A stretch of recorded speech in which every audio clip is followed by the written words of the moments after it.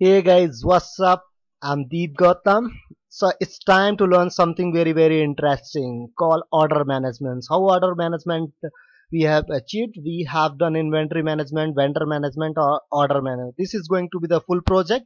In a minute, I will tell you what you are gonna to learn in this video. So just stay tuned and watch till end, and will show you very interesting. This is something my order management screen which I'm showing in the print screen. So how you can generate the order for which vendor, what would be the shipping details, and what would be the product details. Let's go to our next slide. What all the components I have used. So just I will show you what you are gonna to learn and how you can achieve same things. So just stay tuned with me. So these are the component: grid, model, pop-up, text box, drop down, button, menu bar, reactive forms, template forms, validations, messages, almost everything in Angular you are gonna to learn in this. So these are the component, how I achieved and how I binded those components, that I am gonna to show you. Next things what you will learn in this video: how order management system works, code walkthrough line by line, full demo of complete Angular 5 projects. Who can take the advantage of this project? Students, they can use for the college projects. Developer can learn building real-time complete systems, and retailer can use to manage the inventory, vendors, and orders. Here is the important things. What is the roadmap? Inventory management, vendor management, order management, and dashboard application. Till now I have finished inventory, vendor.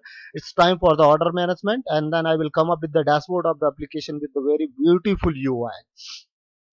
So do not forget to subscribe .NET Techie, enable channel notification, comment your questions on videos, comment your email ID on video to get the full source code. So I promise you to reply your comments and give you the source code. So that's all about the things which I have prepared for the PPT. So let's see how inventory management system works and how we can place the order. So this is my inventory management where I have lot of items. So these are the items which I have in my inventory. Now we have this paging grid, and you can see that these are the items which I have in inventory. Who are my vendors? So I have these many vendors who are interested to buy my items. So okay, so the one vendor came and asked for me these items which I have in inventory. So I will go to order management and generate the order for that particular vendor. So it's time to generate the order for the vendor. So in order to generate the order, I will select PO dates. So it will select today's date. I am selecting over here. What kind of PO I am generating? Let's say it's a regular PO. Okay, it's a regular. So that is my regular customer. Okay. Let's say vendor details for whom I want to sold out: AFD, Reliance, 7 Days, Nilgiri, Walmart USA, CCD, Barista, or Starbucks. So let's say Walmart is gonna to purchase something from me. The moment I select Walmart, everything has been selected for the Walmarts because I have already added that particular vendor in my vendor management. Okay, let's see what would be the shipping detail for them. So Walmart is asking, let's say Walmart is asking me to deliver all the item by FedEx courier. So I will put my airbill number, and I will put my request date over here, and let's say they would like to deliver it at California, mm, California Walmart Center. Pardon me if spelling is wrong. Walmarts. Okay, so this is California Walmarts.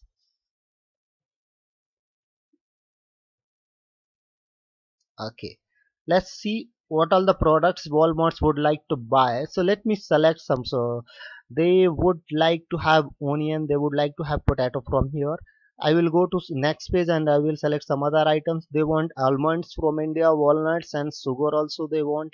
Let's see, they would like to have third page ghee from Patanjali as well. So these are the items which Walmart wants, and I have added in the list. Okay, they would not want, they want just 50 quantity from here, they just want 20 quantity from here, they just want 690 quantity from here, they just want 78, and they just want, let's say, 500 quantity from here, and they just want 923 quantity from here. Let me place the order for Walmart. So these are my order details which I'm gonna to place for the Walmart vendors. So let's place the order for them, and I have clicked place order button. So it will take my all the details and go and place the order for the wall mods.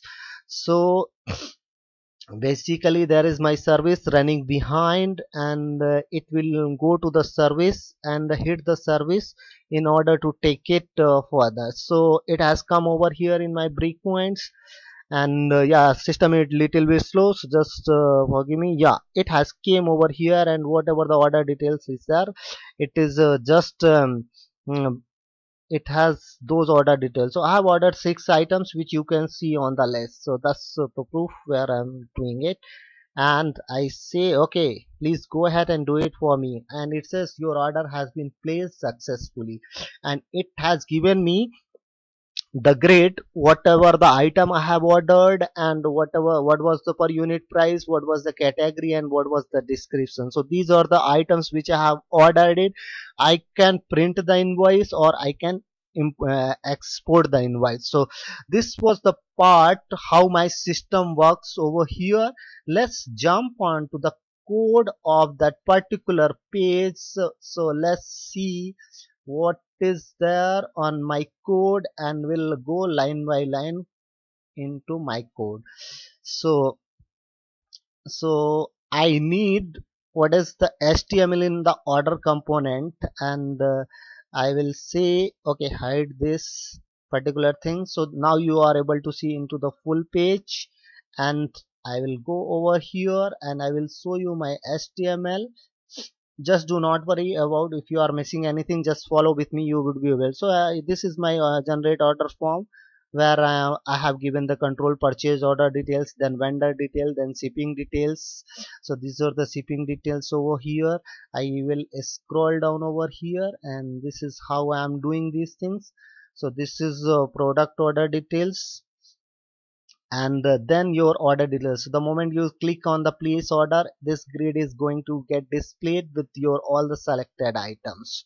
So this is about my HTML. If you are missing anything, so the vendor management and inventory management I have already shown in my previous videos. Just do not worry about things, and I'm ready to give you the code as well. So just not need to. So just just stay tuned with me and learn the concepts. What are the concepts I have used? Okay, let me show you over here in the page what is the TS component looks like. So whatever the required module is there, we have imported over here. So just look into this section. So these are the modules which we have imported it. Then this is selectors, app order, template URLs, and these things. What would be the service URL for the orders? So for product I'm using this service, and for order I'm using this service. These are the variables which I have used, and the classes which I have defined for me in order to interact with the component and do the operations. So these many variables have been declared. How I fill the vendor details: the moment user selects on the vendors, I say get the vendor code and get the all the vendor details from the selected vendors. Then in ng init, what I do, I get all the items, all the products from there, all the vendors from my vendor management. Then in the category, I fill what kind of category it is. These are the things from the category, and this is the global matches which we have shown in the green. Then we are getting the vendor over here. This is the save method. The moment user clicks on the place order, so I am fetching all the details from all the section and keeping into place order. So if you are missing anything, you just have a look on this code. So how I am saving the details of the order. And this is the error handling and subscription. The moment order has been placed successfully, I am displaying the pop-up over there. So that's about the pop-up things. And this is how row selected. These are my classes, different classes: vendor, prime vendor, purchase order, and then shipping, and say order details, and the items whatever I have. So hope you have liked it. If you have liked this video and this full project, so you have learned vendor management, inventory management, and order management. Thanks for watching .NET Techie. I would request from all of you, please subscribe my channel, enable notification, and if you are stuck anywhere, just ask the code from me. Thanks for watching. Thank you guys.